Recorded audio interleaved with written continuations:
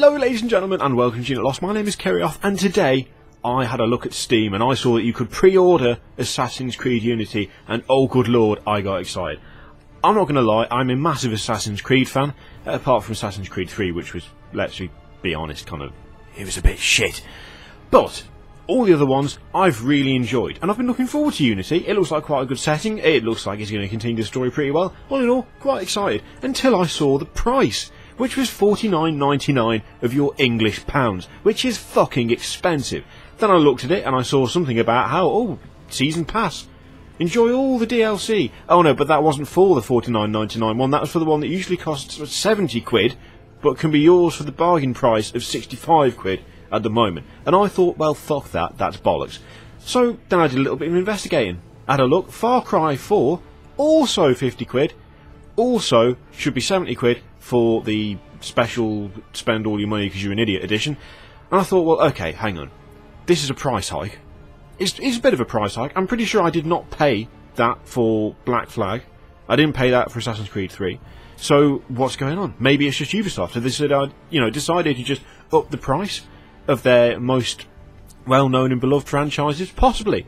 I'll have a look at EA. What are EA doing? So I went on to Origin, which is better than Uplay, but not as good as Steam.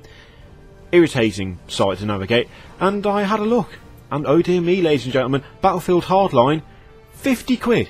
50 quid for Battlefield Hardline. Have you fucking seen Battlefield Hardline? Have you played it? It's fucking stupid. Why would you even play that game? It's just Battlefield 4 with cops and crooks. It doesn't make any bloody sense. At least in a war zone you can expect constant deployment of troops. In fucking Hardline, you've got about 1,000 criminals to rob one armoured van. What's the profit margin on that? 2 quid each. Brilliant. Oh, you've already spent $1,000 on fucking rockets for your rocket launcher. I'm afraid, sir, you're out of pocket and all of your friends are dead. Well done, congratulations. Fucking stupid game. It should be DLC at best. No, at best it should never have been made, but it should at least be DLC for Battlefield 4, given it's the same engine, the same models, the same everything, just with a more ridiculous concept. And then I thought, well, okay, Battlefield, big franchise, you know, they're going to sell that for 50 quid because they can, because idiots will just buy it. And then I looked, and I got sad, ladies and gentlemen, because Dragon Age Inquisition, also £50. Now, see, this is the problem, right?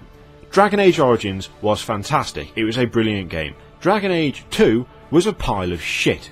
It was Mass Effect crossed with Dragon Age, and it managed to get rid of all of the best things from both and keep none of the good things. And it was just not very good. It was nothing like Origins. It was crap. The only thing they did was make the wizards be, you know, slightly more fancy. Wizards? Mages. I've been playing Destiny. So, for them to charge 50 quid for the sequel to a terrible game from a franchise, which, let's be honest, is a bit old now. It's a little bit old. I mean, when did Dragon Age 2 come out? It was fucking years ago.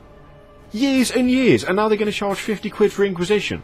Which, let's face it, at its best, will probably still not be as good as Origins.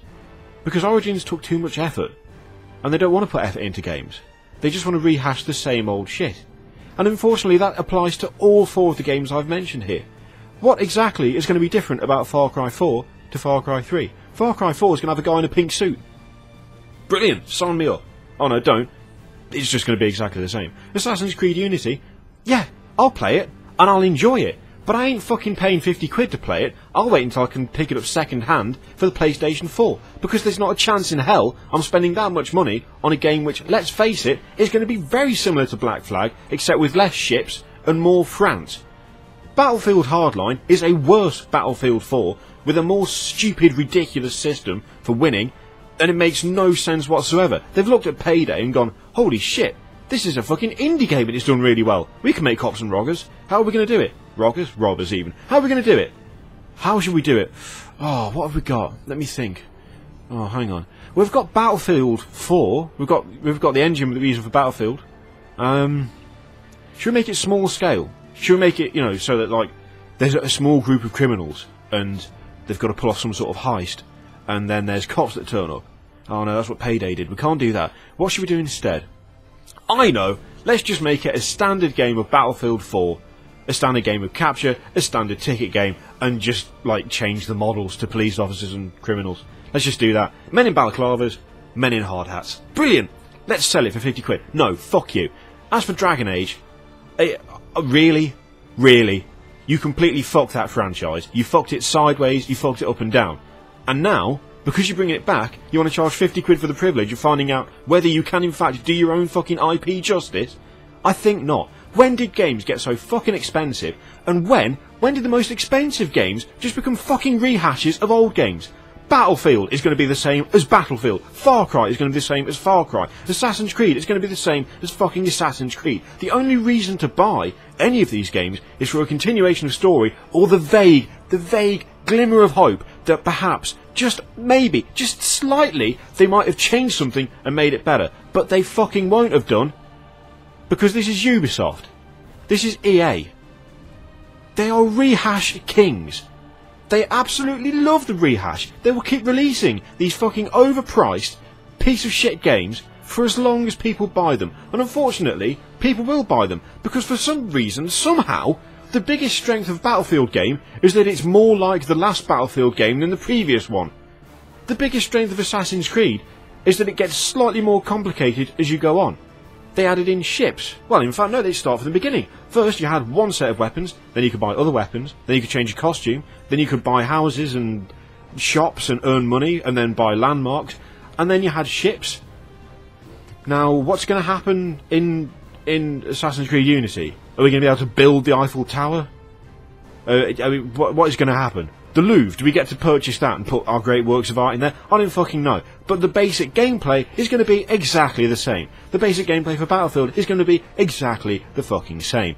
The basic gameplay for Dragon Age will probably, in fairness, be exactly the fucking same as Dragon Age and Dragon Age 2. The problem with Dragon Age 2 wasn't the gameplay. It was the gash story, the fact you couldn't create your own character and everything revolved around a Mass Effect style hero that you just made to look slightly how you wanted it to.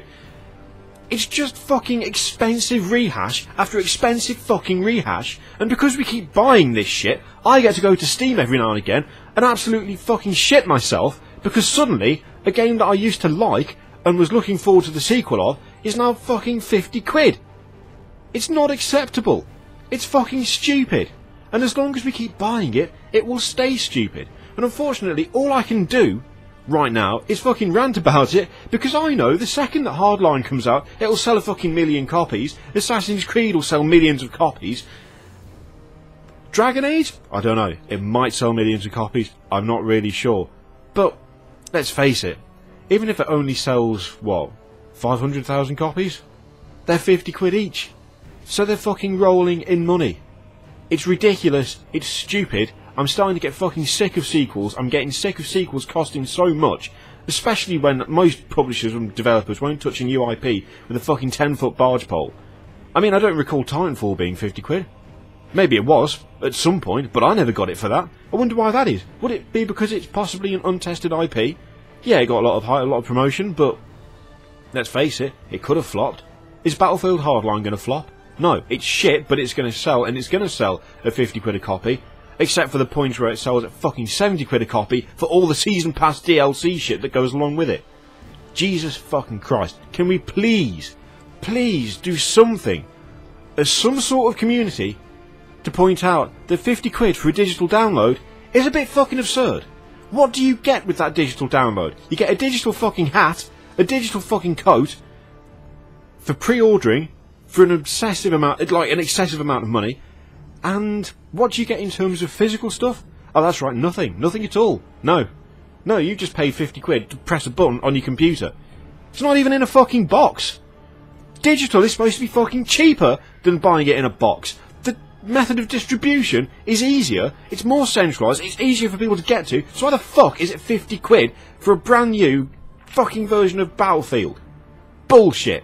I'm not having it, and I ain't fucking buying any of it either. Neither should you. Christ.